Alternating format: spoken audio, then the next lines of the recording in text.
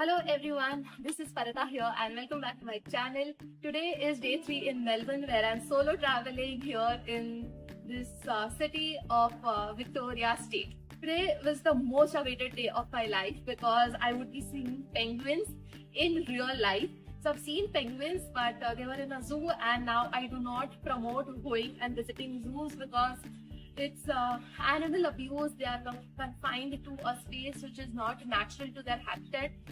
And here today from a day trip from Melbourne, I will be seeing penguins in their natural habitat in person in front of me, which has been my lifelong dream as long as I remember, while since the time I was in school.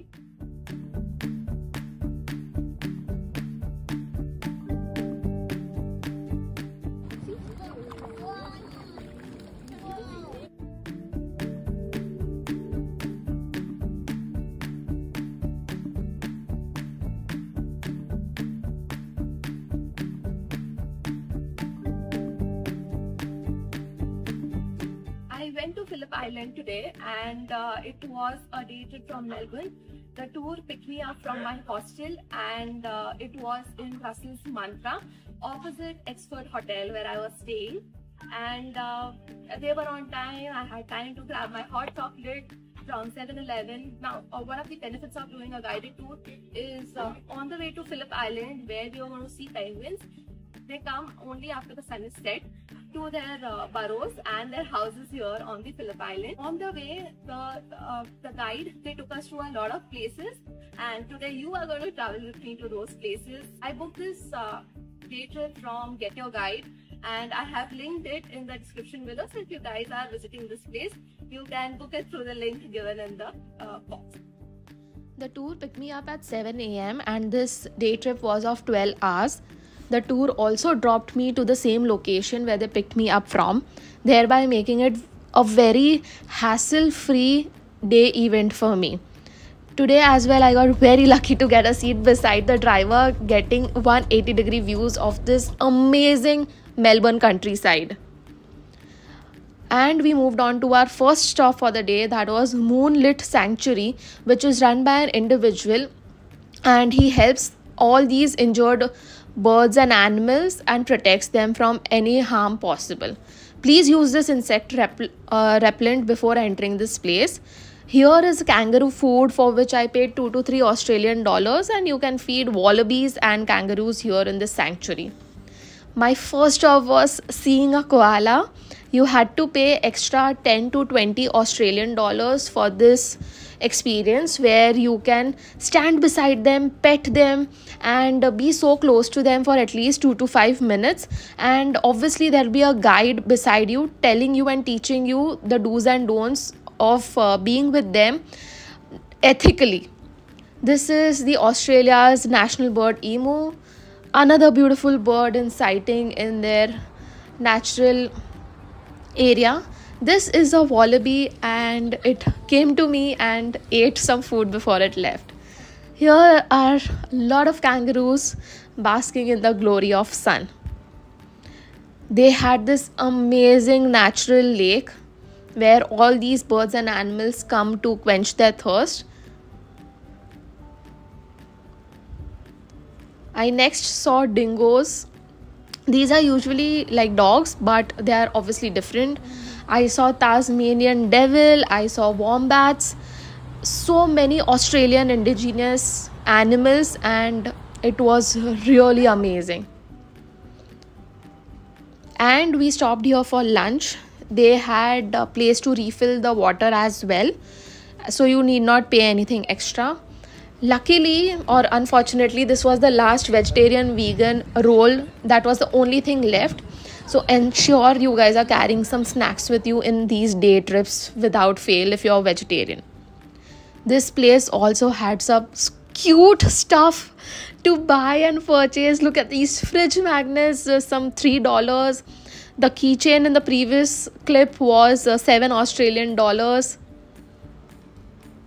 They have socks, they have caps, teddy bears, everything ranging from 3 to 10 to $50 Australian dollars. This is how that individual also supports and helps the animals with these funds.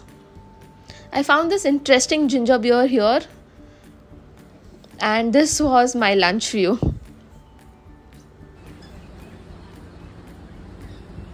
It was little cold, June 2022, I think 10 to 15 degrees.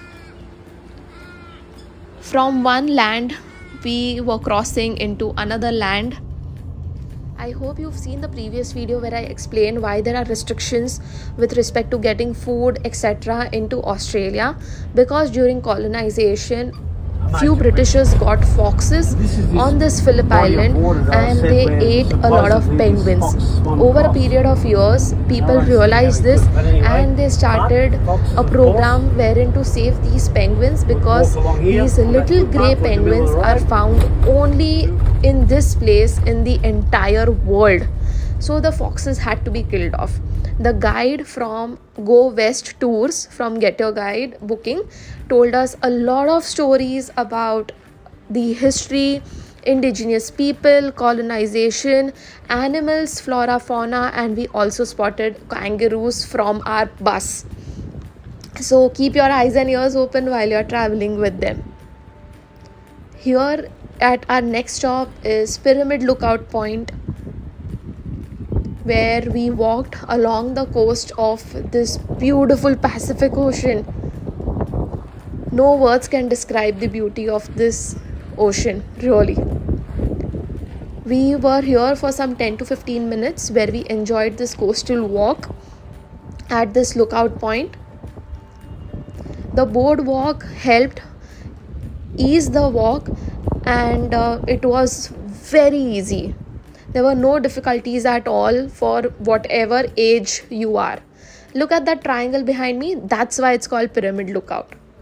Moving on to our next stop, that is Newbies Center. Just look at this view, man.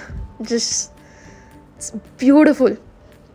So basically in this information center, there are scientists who do research in preserving and keeping the endangered penguins alive and ensuring that their population is increasing and the ones alive are healthy. You can join their program and there are a lot of options available here if you want to stay for more time. These souvenirs were priced around 10 to 20 Australian dollars and I literally wanted to take all of them home. These are some towels and there are a lot of options available. Ensure you carry cards because they do not take cash. Here is Newbies outside this center. And well, Australia, now you are talking about the danger. भले ही वो non-venomous snake है. Be very careful on these boardwalks that you do not stamp on this snake. I did not spot one, but you just be careful. They say that there are a lot of fairy penguins also here, and I just happened to spot one of them from very far. Middens is this place where grass and everything is here. This Aboriginal indigenous people find it disrespectful if you stamp or step on this grass. So ensure you walk on the boardwalk only. It was extremely windy and damn cold, 10 to 15 degrees, but because of lot of winds, it was getting difficult. I saw this weird kind of bird which looked like somewhere in between a duck and a pigeon, but it was really fascinating to see something really different. And with the sunset, making it even prettier. This boardwalk is somewhere around a kilometer and you will take 20 to 25 minutes to and fro, but I took more time because I was busy clicking pictures. Every corner is so beautiful. And coming to the final stop of this Newbies place, Newbies blowhole. Here how they have explained how the blowhole works, and this is the spot which can be definitely be seen with the naked eye. And on the left side, I was graced with this gorgeous Pacific Ocean waves, these tiny little waterfalls. and brilliant white waves. This was really meditative. After taking a washroom break here and getting on the bus, moving to the showstopper of the day, that is the Penguin Parade, Phillip Island. The bus stopped here and we had to walk for almost a kilometer. Ensure you remember this number that you see, number 3, wherever you are parked, because I got lost while returning. There were no lights, and ensure that you are with your guide and you have your guide's number. After exiting the center, we were moved towards the boardwalk, where on the right side we saw penguin burrows, their houses. There are 3 types of tickets available. General viewing, which is the cheapest and the most crowded, therefore.